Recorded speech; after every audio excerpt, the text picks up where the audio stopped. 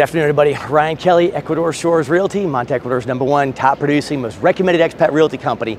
And today we are bringing you a very special event. This is the culmination of, man, Tiffany and I have been here for over 10 years, and this is a culmination of all of this to finally see international flights coming directly into Manta. That's right, ladies and gentlemen, Panama is now the first international flight from Manta, Panama, Manta, that will literally connect us to the world. So we're here for a beautiful special event.